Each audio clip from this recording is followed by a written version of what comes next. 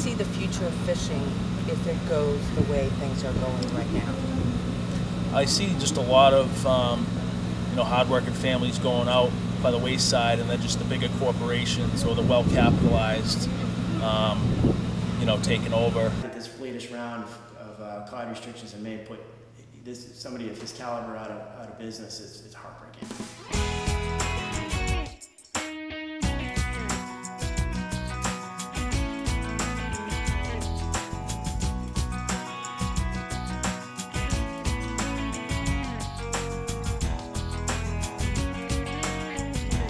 Hello everyone, I'm Eszter Vajda. Thanks for joining us and welcome to Hometown Talents and Treasures. Our goal is to introduce you to citizens who, in their own unique way, enrich, educate, empower, or inspire others in the community. We are going on location to Gloucester, where fish is king and tradition for over 4 centuries. But recent regulations and environmental changes have forced many multi-generation fishermen to give up their boats and lose their jobs. But with community-supported fishing, or CSF, one group is not only trying to keep the local fishing industry alive, but also supplying fresh fish weekly directly to consumers, including a drop-off in Andover and Methuen.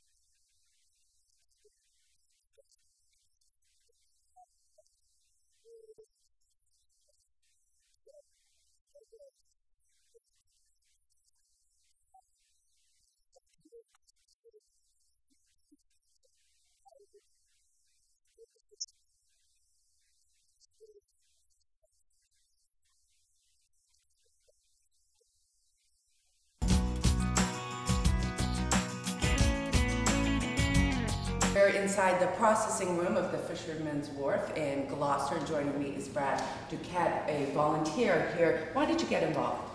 I used to commercial fish myself years ago, but it's more or less my brother, who had been fishing for 25 years, recently had to sell his boat because of the last round of regulations, and you know, it's just one of those things where people gotta come together and start doing something about it.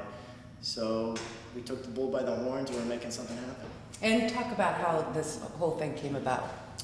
Well, my brother has been working with Vito and his family for quite a few years now, and he introduced me to them, and we decided that, you know, there's a few models that we could explore to try to get fresh fish directly into consumers' hands, and thus we decided that a community-supported fishing program would be ideal. And where I have an office in Brickstone, we explored that opportunity with the management there, and they welcomed it. So the pickup place is once a week, Andover, Yes. Brickstone, Andover. Atkinson, New Hampshire. In Atkinson at the Farmers Market in Atkinson, New Hampshire, yes. And so people can buy full shares, half shares, how does it Yeah, work? well, the way it's structured now is it's a 1-month commitment, and what you'll do is you can have a full share, which is 2 pounds of fish per week. You pre-purchase it for a month, so it equates to, I think it's $12 a pound, so $96 a month. And then you can do a half share as well, which is $48. But, you know, and some folks may think that the price is a little higher than what you normally find, but frankly, it's really not the case, because, you know, again, you're supporting the local community, and the price of fish locally, you know, it's actually fairly competitive. So we're optimistic. And you're getting fresh? It's a great every product. week. I mean, it's been amazing. The amount of testimonials that we've gotten from people that have been participating, it's just been phenomenal. So we couldn't be more ecstatic. So we just got to try it. And you don't have people leave usually. So, you know, you get folks that, you know, try the haddock cod, and they come back and say, wow, I can't get over how it's a whole new product to them, because they're so accustomed to buying stuff it's old. You know, it's not hours old, it's possibly even weeks old. So you know, you want. And you don't know what country. You don't know where you're getting it from. You have no idea. So this way, you know, I mean, the family here has done a phenomenal job of making everything extremely transparent, and we want that because it's a story, and we want to get the story out there. And if we can help people like my brother potentially get back into the business and keep other families in business, that's a win-win. How devastating was this for your brother and for your family? I mean, 25 years fishing, livelihood gone. You know, I think one of the harsher realities of it is he was one of the ones that you know, you ask any fisherman in town here in Portsmouth, he was one of the ones that was going to really try to hold on as long as he could. So the fact that this latest round of cod restrictions in May put somebody of his caliber out of business, it's heartbreaking. You know, it's devastating for the whole family, it's devastating for him, and you know, it's just got a huge impact on everybody that knows him. What is it about fishing? It's hard work. Yeah. You get up early. Yeah. It's dangerous. But what is it about fishing? It's a way of life. I mean, I've been out of it for a long time, but you know, you still miss it. You know, it's just it's a different. It's not a job. As I said, it's a tradition. It's a way of life, and I think these guys do it because they they believe in it's your quintessential job. You know, if you look at it from another perspective, you know, what else are they going to do that's going to give them that type of meaning? So you're putting food on people's tables, and it's a great product, and they believe in the product. The folks that are here still, that have made it through all these transitions and all the cuts, they believe in what they're doing. They're not doing it because it's a job. They believe in the cause. So. What is it about fishing? It's hard work. I mean, it's dangerous. Right. Well, it's funny, I asked myself that too. One cold day I was out fishing with my father, and you know, he was out there, it was blowing probably 25, those seas of 9 to 10 feet, and you know, the waves were crashing into the boat, and it was splashing into us, and I was freezing, and I was thinking to myself, why does he do this? Why would anybody want to do this? You know, I was still in college, and I was just helping him out on the boat, but I saw like the smile on his face, and I saw him, you know, it was just us. You couldn't see anything around you, no land, no other people to bother him. You know, his cell phone was off because we were out of service, we were so far away. And he was truly just so happy out there. He was just in his own element, and he doing what he does best. And I appreciated that, and I know that there was so much history behind it. His father, his grandfather, all the ancestors that lost their lives or risked their limbs just to feed the people.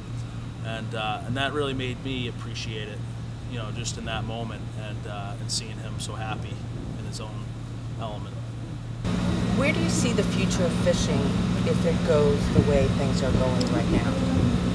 I see just a lot of you know, hard-working families going out by the wayside, and then just the bigger corporations or the well-capitalized, you know, taking over.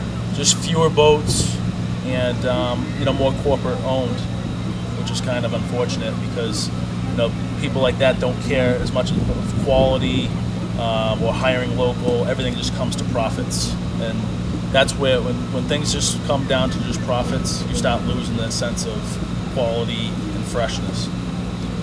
Vito, thank you for being on Hometown Talents and Treasures. Thank you very much for having me.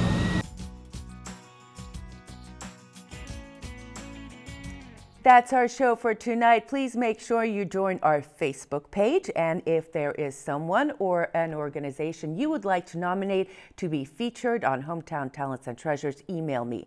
That email address is esternvajda@gmail.com. Remember, it can be anyone. The important thing is that they selflessly donate their talent and time to help others.